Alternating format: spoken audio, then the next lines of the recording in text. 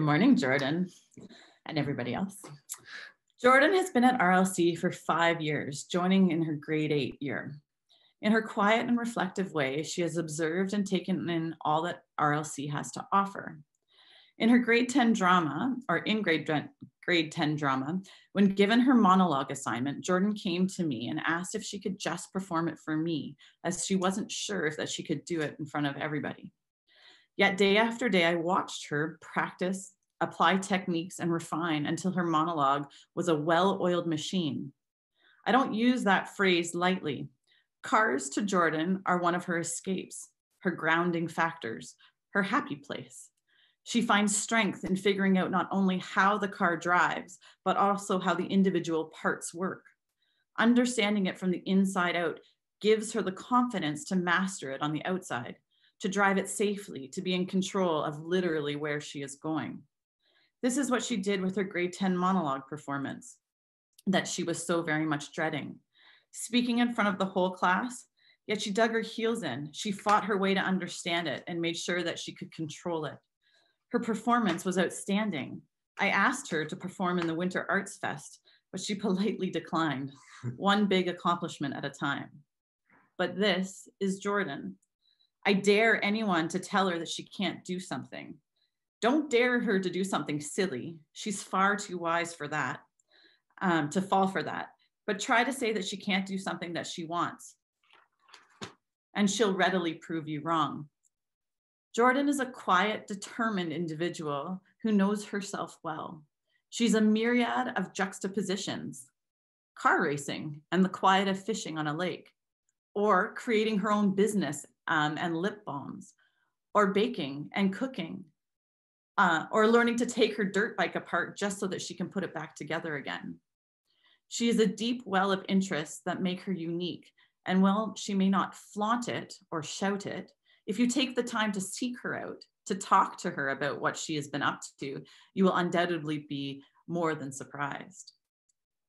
Jordyn has her goals well set out, and I cannot wait for next year and the years beyond to hear from her and all of the things that she has accomplished and what she might be doing at any given moment.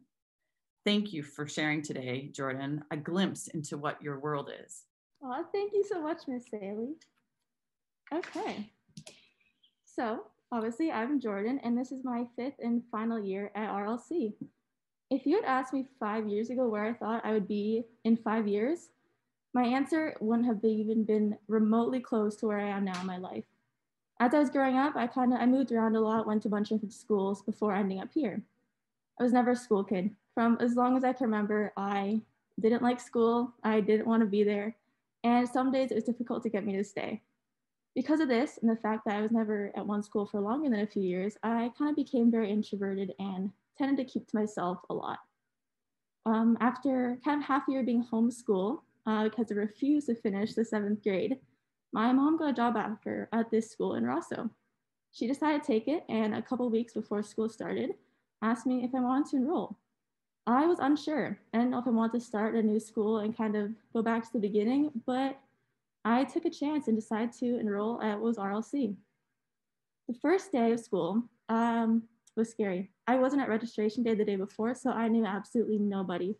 And because it was such a last minute decision, I ended up writing my entrance test on the day of, resulting in me being late for class. This was absolutely terrifying. As I walked in, obviously everyone turned and looked at me, and I was scared, even though this class had maybe like 5 kids in it. From that day on, though, I knew this place was really not that bad. I was scared, but that quickly went away as I got to know my classmates. And on the first day, I fought back all the fear, and I actually won.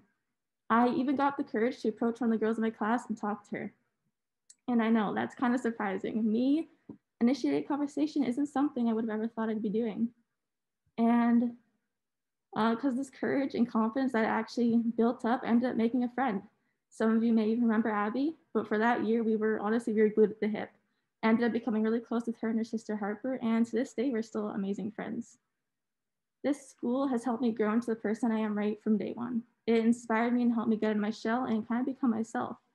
From Mr. Smart's many classes, learning about presenting and presentation skills, to Miss Colson constantly trying to convince me that snowboarding is better than skiing, And to Mr. Smith and Mr. Vogt, teaching me to run at the Frisbee instead of away from it, which is a whole challenge in itself.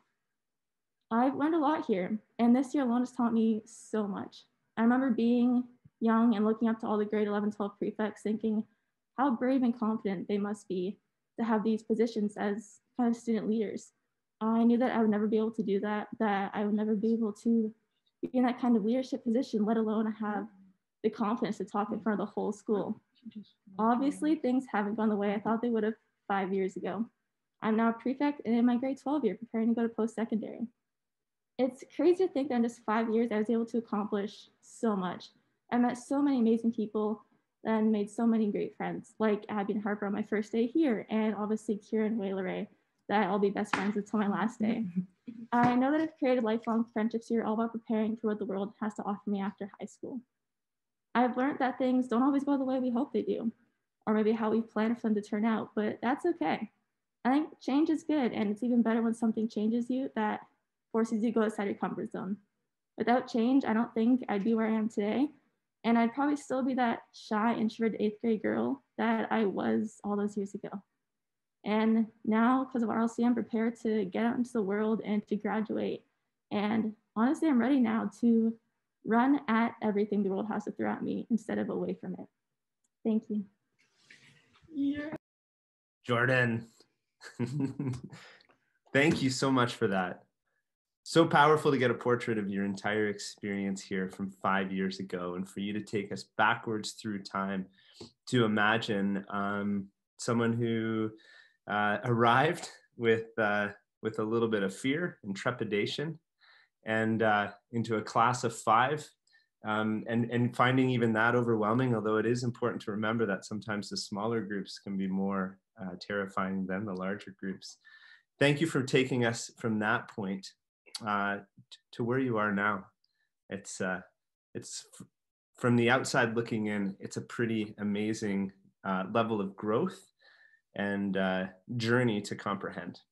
So thank you for that. I'm so glad that you were able to immediately find confidence at this school on your first day.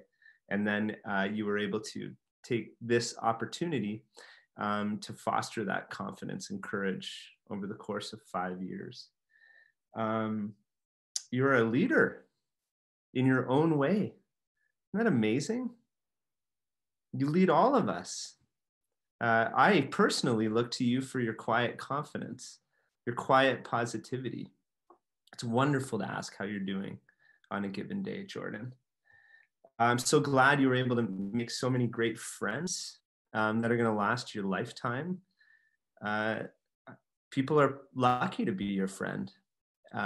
Anyone's lucky to be a friend of someone who values friendship so strongly and will be so devoted to it over the course of time. Life is not a straight line, is it? And sometimes we want it to be. And in my experience, success is found in embracing the fact that it has its twists and turns. And you seem to thrive on that, Jordyn. So congratulations on today and your amazing growth. And thank you so much for sharing.